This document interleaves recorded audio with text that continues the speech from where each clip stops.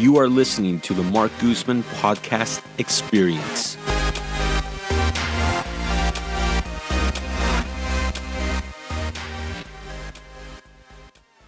Welcome to another episode of the Mark Guzman Podcast Experience. Today we have probably one of our most accomplished guests in the short history of the podcast. She's a prominent member of the feminist community who has had her works published in the Harvard Business Review, Huffington Post, Washington Post, and the New York Times. She currently is a distinguished law professor at the University of California, Hastings Law School, and has also authored or co-authored 6 books, from detailing the struggles women face in the workplace to breaking down the white working class. She started the Center for Worklife Law as a way to help women find success in their jobs. So please join me in welcoming our guest today, joining us via the phone, Joan C. Williams. Joan Williams. Hi, Joan. It's Mark Guzman. How are you? Good. How are you? I'm doing good. Thank you. Let's get started here. I want to thank you so much for being on the podcast, and I'm really excited because we have a lot to discuss in a very short amount of time, and let's just jump right into it. So let's talk about your background and education. Well, I'm kind of a caricature. I'm strictly a silver spoon girl on both sides of my family, and I went to Yale, Harvard, and MIT. So I know what I call the professional managerial elite because I definitely come from it. Okay. And what were some of your early inspirations or role models growing up? You know, I was born in 1952, so I didn't have a lot of role models growing up because there just weren't a lot of women who were in positions of authority. So I was one of the generations that just didn't have many people to model myself after. Are there any role models that you look up to now or that you see coming up that really inspire you? Well, I mean, there are a lot of people I admire, and from a very, broad walks of life. I'll just name one absolutely arbitrarily is I think Van Jones is a very smart, balanced, measured voice of sanity in an often insane world. Mm-hmm. Now, you currently teach at UC Hastings Law School. Is that correct? Yes. And what kind of law do you focus on? I focus on employment law, and then I also teach leadership. Okay. Now, that employment law transfers over to what you currently do with Work-Life Law. Is that correct? Yes. For many years, I have been very focused on guaranteeing equal access to employment to people based on gender, based on race, based on whether or not they have kids. That's been the focus of mine for decades. Now, you were one of the co-founders. Is that right? I was one of the co-founders of the original project for gender work and family way back when, but Work-Life Law kind of transmuted into something quite different, and so I think it's fair to say I founded Work-Life Law. Okay, and approximately what year? Late 1990s. Okay, and what motivated you to start that? I had become a mother and almost dropped out after my son was born because it was so unbelievably difficult to combine work and family. And I wanted to make the world into a place where men as well as women could do both. So we worked, from the beginning, we've worked with employers to help them conceptualize and develop and implement policies that help with that. And we also uncovered the fact that there was a huge, in the late 1990s, a huge amount of very open discrimination against mothers. And we developed the area of law that means that it's now clearly recognized as gender discrimination, to discriminate against mothers. More recently, we've also focused very significantly on discrimination against men when they try to take an active role in family care. So that's all what we call family responsibilities discrimination. Yeah, and we've definitely seen a lot more men recently taking parental leave when they have a newborn. Indeed. And in fact, we've long run a hotline for employees who feel they've encountered family responsibilities discrimination. And a few years ago, we began to have a sharp increase in the number of men who call us, either because they've been denied parental leave or penalized for taking it, or we've also had a sharp increase in the number of people calling us because of elder care responsibilities. Okay. So how does work-life law help individuals? So someone contacts you, what's the next step? How does that happen? Well, we do it in several different ways.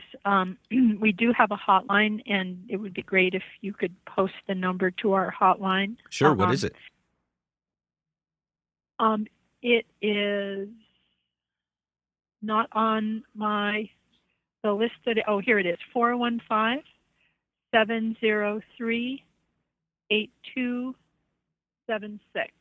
Perfect. We'll go ahead and link it up. That's the hotline. Yeah, that's the hotline for people who encounter discrimination based on family responsibilities, discrimination at work based on family responsibilities. So we've run a hotline for a really long time. We also do run have an attorney network called the Worklife Law Attorney Network of plaintiffs, employment lawyers who handle family responsibilities, discrimination cases. And we also work with employers and with pregnant workers through a website called Pregnant at Work. We have a lot of resources there for workers who are pregnant and want to know what their legal rights are, and for employers who are trying to accommodate, to give pregnant workers the kinds of simple accommodations they typically need in order to remain at work. And we also work with students through a website called The Pregnant Scholar, because too often students these are university and graduate students who get pregnant, are forced out of their programs and deprived of their fellowships when they become pregnant. So those are some of the things that we do in the employment law arena. In addition, we work where we have a working group where we're bringing together lawyers who represent employers in order to have them understand how they can keep diversity metrics in a way that controls for the possible legal risks of doing that. Okay. What are some examples of discrimination that pregnant workers are facing today? Well, at the most blatant level, one low-wage worker told her boss that she was pregnant. She was fired 15 minutes later. So that's pretty that's pretty shocking that still happens in this day and age. So another all too common occurrence is that a woman will get pregnant and need a simple accommodation in order to stay at work. An example is that when you're far enough along, a doctor does not want you standing for 8 hours a day because your circulation changes when you're pregnant. And so a cashier would need a simple accommodation like a stool. And sometimes employers, instead of giving the cashier a stool, which does not seem to be very difficult, would prefer to force her out on early family medical leave, which means that after 4 months she basically will be fired because she can't come back to her job because she's at that point has a is just about to give birth often. So that's another common example. Sometimes mothers, women who find that their employers are treat them and everybody else super flexibly when before they have children. Sometimes when mothers have children, all of a sudden employers begin to hyper scrutinize everything they do and say you have to register me every time you take your kid to the doctor or things like that. And then sometimes fathers who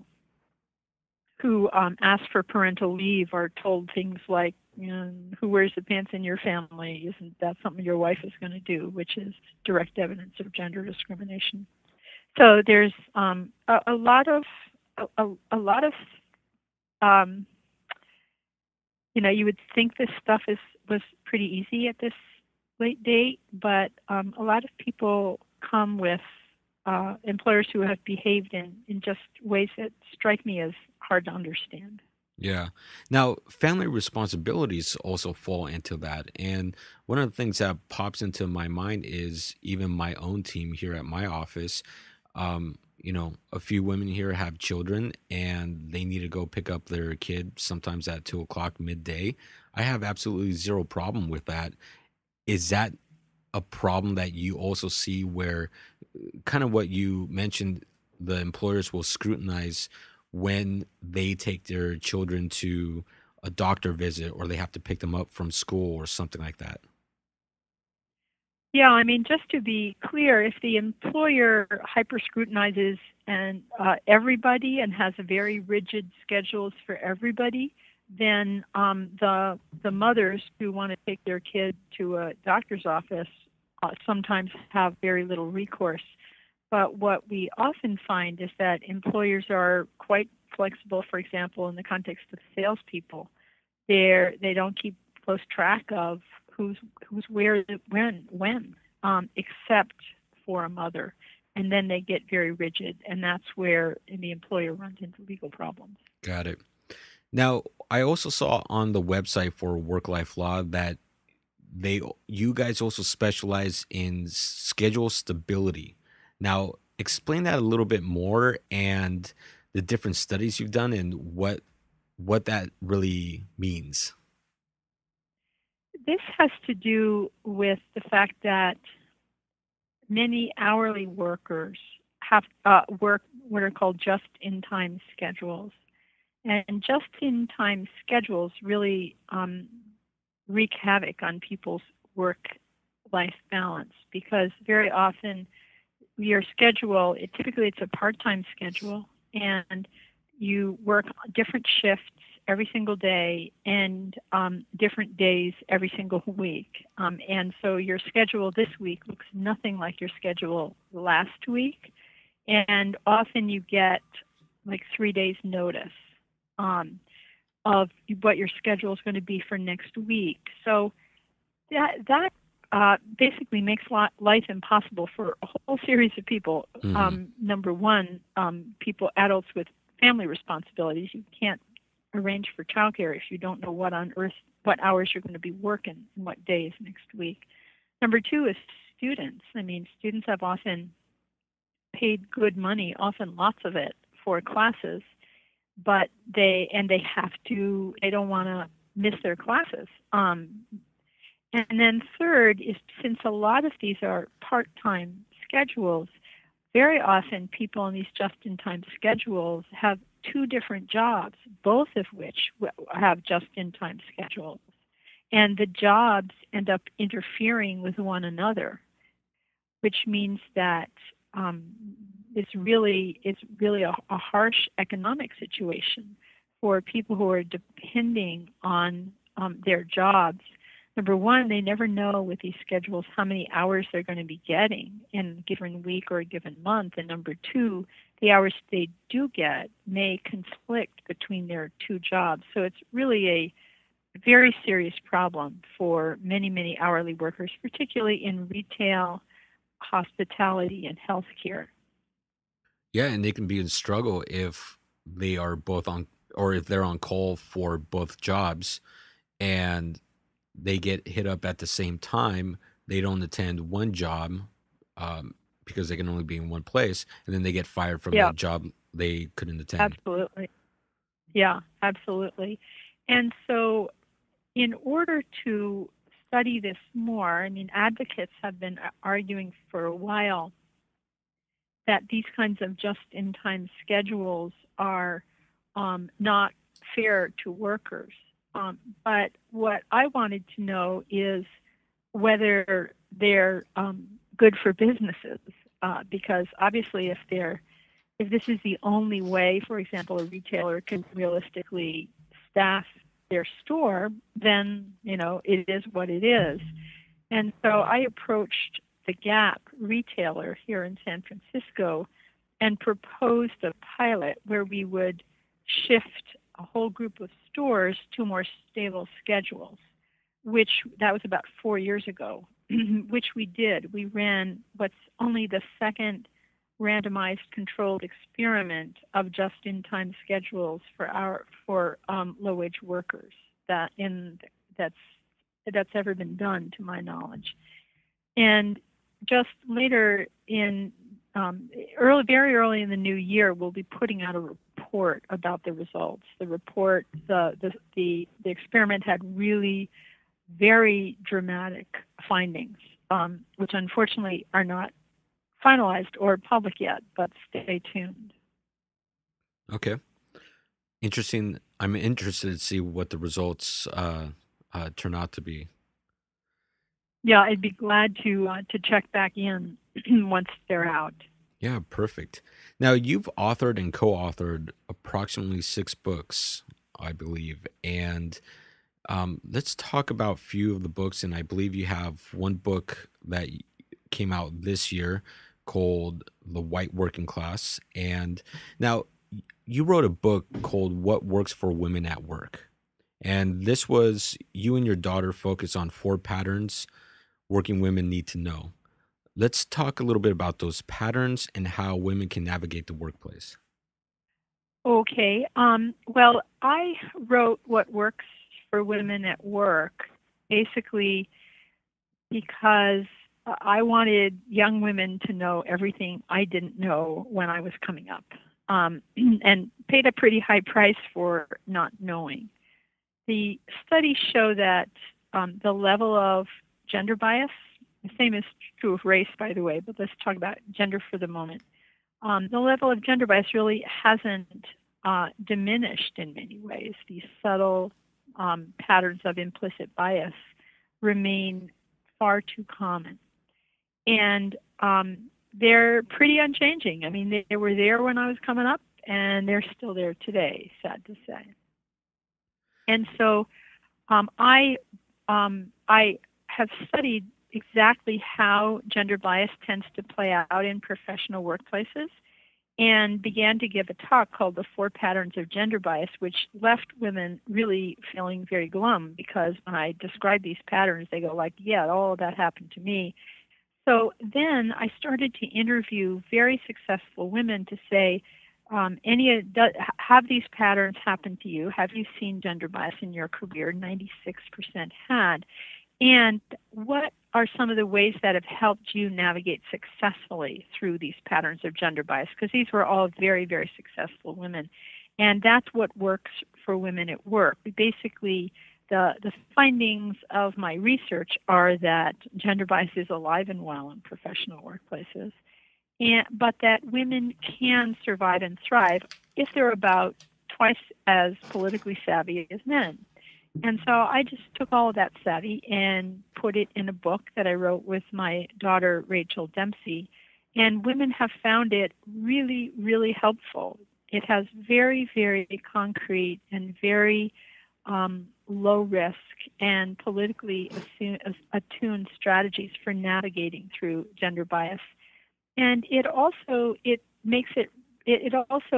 provides a palette, not a one size fits all, because people's personalities are different, their situations are different, and so we actually are just now coming out with a What Works for Women at Work workbook to help women do things like how do you build a professional network that's going to help your career, given that research shows that it's harder for women to have a network that's truly business appropriate and business helpful. So I think it's just really important to take this deep research base and to boil it down into really, really concrete, doable steps that people can take. Hmm.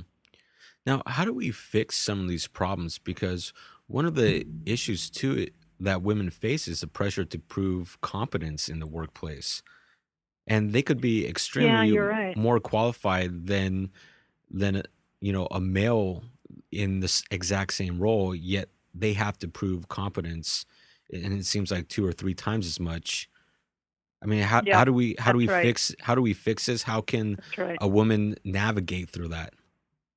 Well, unfortunately, a lot of what and this is one of these patterns that's triggered by race as well as by gender. So basically, women are seen as less good a fit for high-level professional jobs, and so are so are blacks and Latinos. So this is triggered by race as well as by gender, and there's lots of research that shows that those groups often have to provide more evidence of competence than white men in order to be seen as equally competent.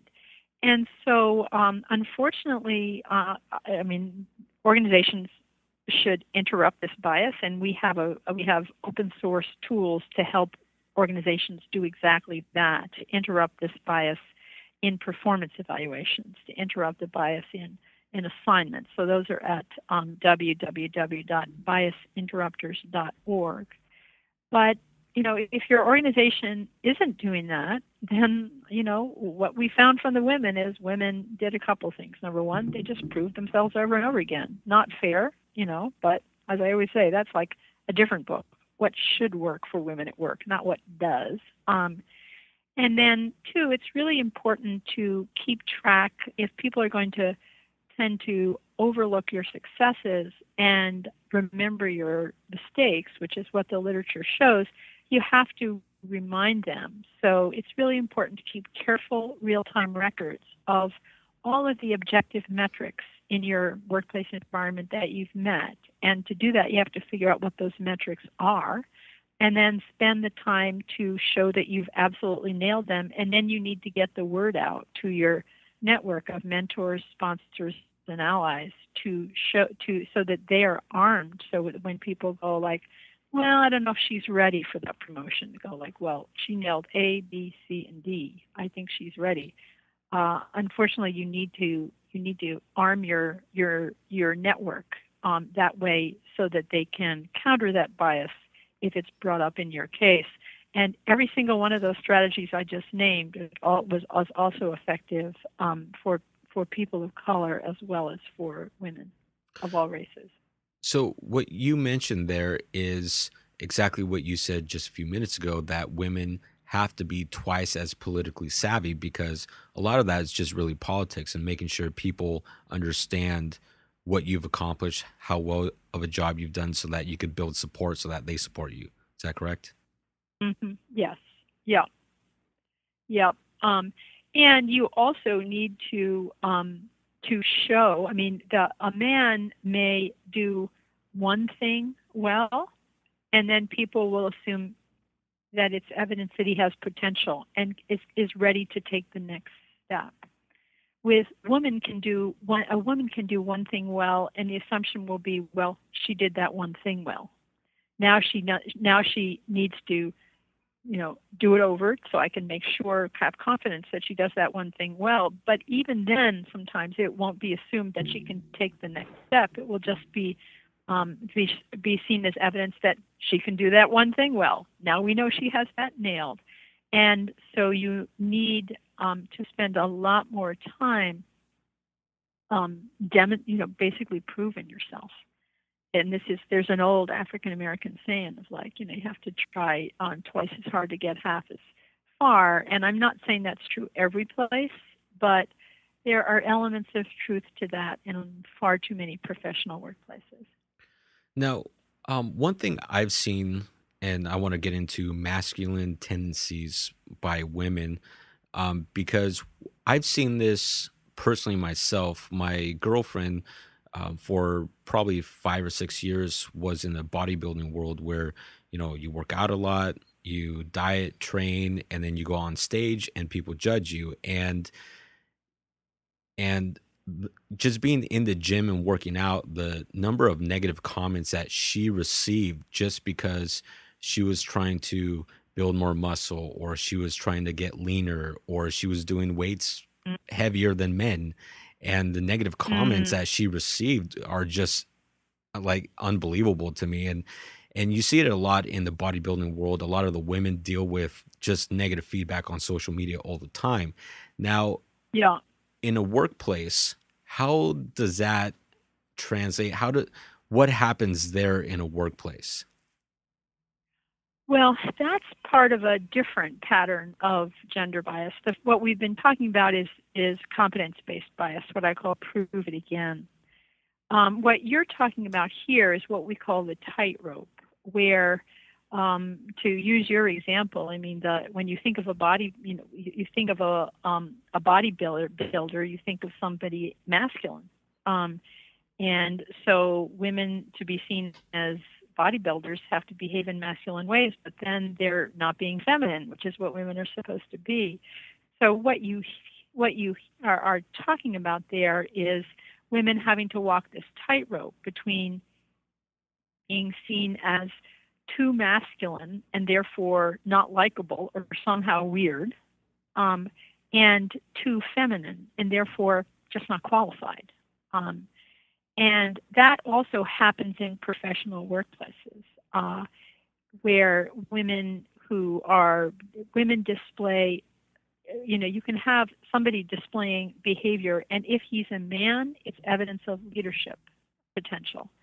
But if it's a woman, it's evidence that she's not a team player, because she's insisting on the center stage in a way that's unseemly.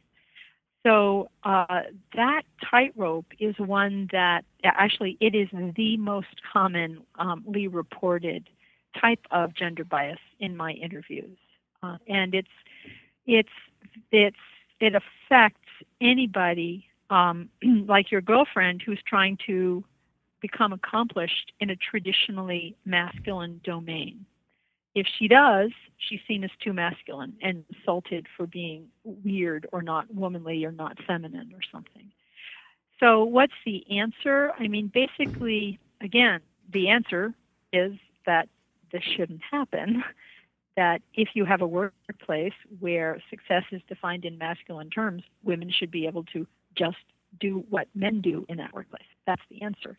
But the strategy, if you have a workplace that's not evolved there yet, is what I call gender judo. And gender judo is basically doing a masculine thing, but in a feminine way, in order to try to avoid backlash. So if you are negotiating for salary, for example, negotiating hard is seen as very appropriate for a man, because men are supposed to be competitive and ambitious. So he's just showing he's like a man to be reckoned with. But if a woman negotiates hard, she will often tend to be seen as not a team player and maybe disliked. And so the gender judo strategy, and this actually is there are literally the studies that show that this is what works, is with women are negotiating, they attribute it to like, well, it's really important for me to negotiate in order that my team knows that I'm standing up for them, or it's really important for me to negotiate because my mentor told me that it was that I should negotiate starting salary and also negotiate to be considered for a salary step in 6 months rather than 12 months. So the first is that I'm just a selfless team player, and the second is I'm such a good girl, deferring to my mentor.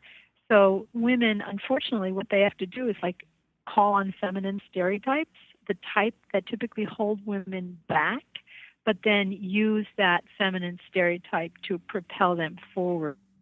Here's another example. This is actually from one of the few women tech CEOs at the time.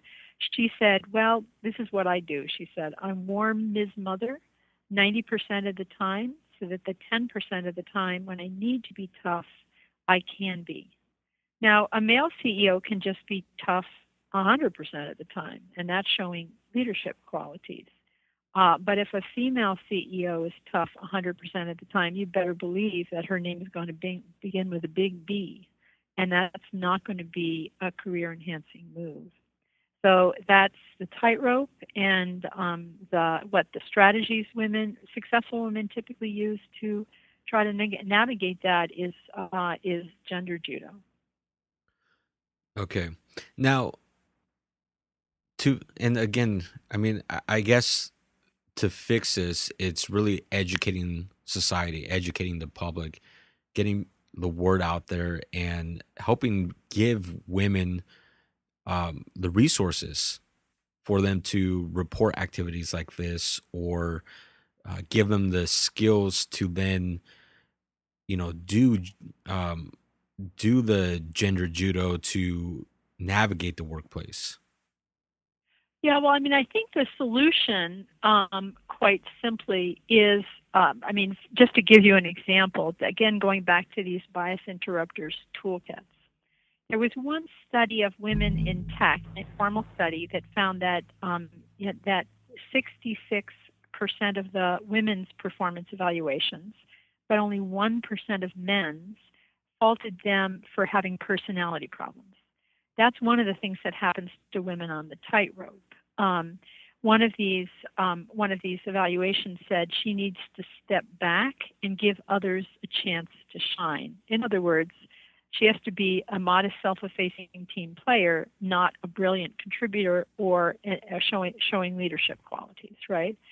So if an organization is not monitoring your performance evaluations to pick up situations where women are faulted for personality problems in contexts where men aren't, then you're constantly transmitting tightrope bias through your performance evaluations. And so the solution is to understand that this is a common type of bias, and to start training people not to do that, and providing them feedback when they do give feedback that reflects gender bias. And that's exactly what those gender bias the gender bias toolkit for interrupting bias in performance evaluations does. So that's the real solution. In its absence. Okay. We'll go ahead and link up that gender bias toolkit in the description also. Now, let's talk about the women who support President Trump right now. And despite having a long history of negative activity against women, he still beat Hillary by 28 points when looking at the female demographic. Why do you think this happened? And I believe this would tie into your latest book, The White Working Class. Yes. Why this happened is, the reason that Trump won is because he got 77,000 crucial votes in 4 Rust Belt states, chiefly among what is typically called the white working class. And I'll call them that here, but they really aren't working class. They're really the middle class in the United States. The middle class in the United States has really faced very harsh economic conditions in the past few decades. And a lot of them have either fallen out of the middle class or are fearful that they will. And that's why that economic anxiety is widely shared by men as well as women. What happened is that the men lost high-paying blue-collar jobs. And that has been really terrible for the men. It's made them feel really terrible about themselves. Unemployed men are usually super bummed out, or men who are doing jobs that they consider to be far beneath them. It's also had a really harsh impact on working class women because although in professional jobs you've seen a lot of movement of women into traditionally men's jobs, that's not true in these middle class blue collar jobs. Typically, the good jobs with high wages have remained almost universally held by men. And that means that the women in those working class families also depended on those blue collar jobs because their pink collar jobs didn't pay very much and typically don't have much upward potential. And so the massive loss of high paying blue collar jobs has been deeply distressing not only to working class men but also working class women. And that's one really important factor that drove white working class women to vote for Trump. Another thing that happened is that Hillary Clinton, and I'm a Democrat. I voted for her. I worked for her, but she was pretty class clueless. She talked a lot about the glass ceiling. Well, if you think about it, what does that metaphor mean? It means that silver spoon girls like me should be able to get the same jobs that our fathers had or our husbands have. Why should working class people care? They don't. They don't. Now, if Hillary Clinton had focused more on sexual harassment than on the glass ceiling, I think her candidacy might have done a better job at holding more of these white working class women. So, I mean, if you think about the black community, the racism is so salient in the black community that they remain very loyal to Democrats for that reason. But in many other ways, the black community and other communities of color are a whole heck of a lot more like the white working class than they are like the college-educated elite. They're much more traditional. They're much more open to religion. They're much more traditional in terms of their family values. In terms of even some of these communities, notably Latinos, much more traditional on issues related to reproductive rights. Yeah, so it really comes down to a class divide. And between two articles, you wrote a piece for the Harvard Business Review and another one for the New York Times. And I think the way you broke it down, like, just hit it right on the nail, where Republicans are about bringing back American jobs, whether they can make it happen or not. That's kind of their main topic point. And then on the Democrats, it's a wide range of topics that are important topics, but at the core for many people, what they really care for themselves and their families are stable jobs, stable lives, basically their own economics.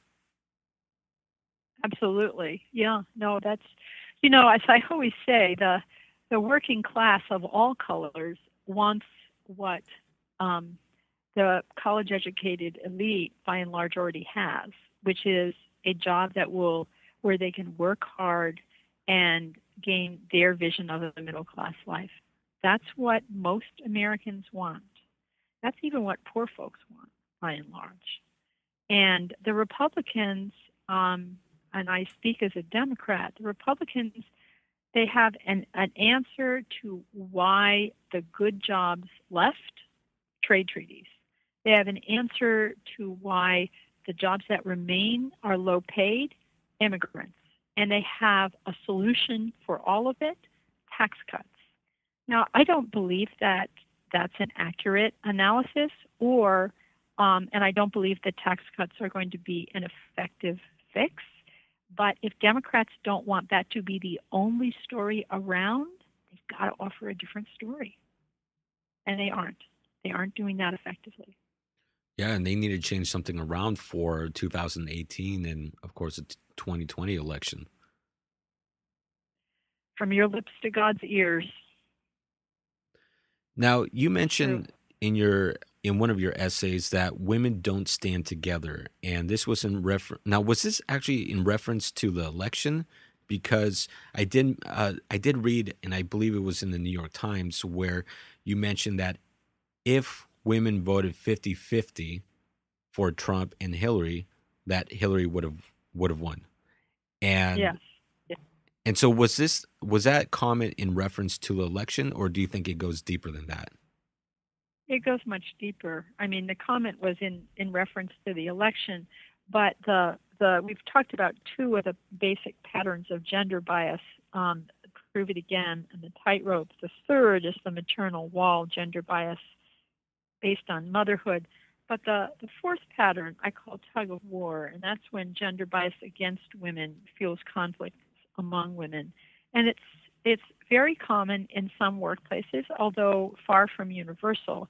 For example, if you have an environment where there's only room for one woman on a cherished committee or a cherished position in a department, then women are obviously going to fight with each other in order to and try to undercut each other so they can get that one cherished position.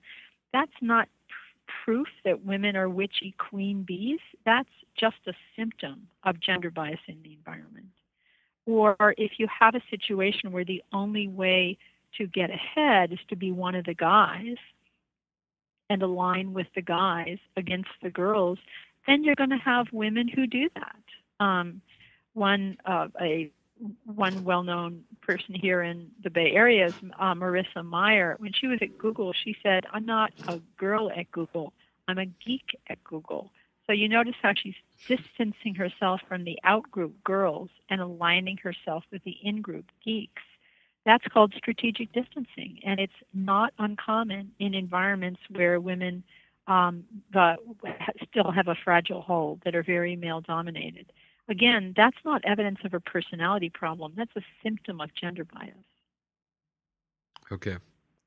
Now, in your opinion, how can we fix this class divide? Does it really come down to bridging the gap, the economic gap between the poor, the middle class, and the rich? I think there's several very clear steps. Number one is the college-educated elite should stop stereotyping and deriding white middle-class men through stereotypes like Homer Simpson. Homer Simpson is a blue-collar guy who is seen as bumbling, clumsy, fat, dim-witted. That's not the kind of stereotype that we would tolerate in the racial context, and we shouldn't tolerate it in the class context either. If you insult people, they get insulted. That's the first step. The second step is that the elites need to actually care about the economic future of the 2/3 of Americans who are not college graduates. Until they do, those 2/3 of Americans are going to be pretty upset. So those are really two super simple steps: is stop insulting people and start caring about the economic prospects of Americans without college degrees. And then the third is a harder one. The third takes a leap of imagination. The elite needs to understand that what it considers to be sources of honor and sources of pride for it, like being edgy, being disruptive, everything artisanal, those are very parochial folkways that make sense in the elite, and they don't make sense in for the broad middle classes in the United States. I mean, in blue and pink collar jobs, being disruptive gets you one thing, and that's fired. And so the elite needs to understand that what it considers to be culturally valuable and cool is just in some ways, I hate to say it, but it's darn true, an expression of their own class privilege. And they should stop looking down on people who have a high respect for traditional religion, traditional family values, who prefer the tried and true over the edgy, because those are the things that make sense in the context of the working class, regardless of race. You know what? That makes total sense because I see it every and pretty much every day where people are pushing their kids to, go to college, become a doctor, a lawyer, become, some corporate, CEO, CFO or something. And they look at people that are plumbers or electricians or mechanics as, oh, they didn't make it in life. And that's why they're doing those jobs. And Exactly. yeah, and that's not the case. I mean, there are people who love being plumbers, who love being electricians, and as a society, we need people like that, that are Yeah. skillful at all those different occupations. And no, I mean, you're 100% right on that. 100% right. Yeah. I mean, it's what I've been trying to explain to people is when I get up in the morning and I turn on the tap, it's not because there's some knowledge worker that water comes out. And that's pretty important to me. That's very important to my life. That is an important job. That is a skilled job. We need to give people who do that job the honor they deserve instead of making fun of them. For example, plumber's butt. It's just like, okay, that is an open class insult. And by the way, you have one too. So I don't know. It's just like the stuff that comes out of people's mouths sometimes. It's a mystery why they think that's appropriate. Yeah, I mean, my main occupation is real estate and property management, and you can have the world's most famous architect design the most amazing building, but guess what? That's not going to get built unless you have construction workers. Absolutely. Absolutely. These are skilled jobs, and the fact is, I'm just an old-fashioned girl. I honor hard work. Hard work. I honor it whether it's a hotel housekeeper or whether it is a mason or whether it's some person writing code. And I think they're all important work. And if you're willing to work hard, you should be able to create a solid middle-class life for yourself and your family. If more people believed and acted on that, our politics would be a lot more sane. Sounds good. Well, I want to thank you for being on the podcast. I know your book, White Working Class, came out this year. I know it's available for purchase on Amazon. Is there any other place where people can go and buy the book? Well, your local bookstore.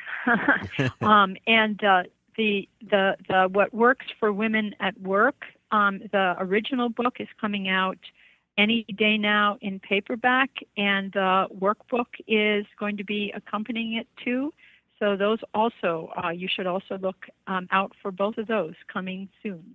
Great. If you send me a link, we'll go ahead and link it up in the description for the podcast. So I want to thank you so much for being on the show. And I look forward to hearing more. Well, first of all, look forward to the upcoming book and look forward to also the study that you're doing with the Gap. Okay, fantastic. Thank you so much. Yeah, thank you. Bye. Okay, bye-bye. Thank you so much for listening to the podcast. Thank you to our producer, Sam Lemon. Please subscribe, like, comment, and share the podcast. Remember, you can listen to the podcast on iTunes, Podbean, iHeartRadio, Google Play, SoundCloud, and anywhere else you listen to podcasts. For more information on my business as a property manager and real estate team, go visit my website at markguzman.com. I really want to thank all of you for listening. It means the world to me, and I hope today's episode provides you value in your day-to-day life. I created this podcast to help showcase the many great people that live in this world and help share some knowledge that I've learned along the way in life. Again, thank you for listening. Check out our sponsors, and I'll catch you on the next episode.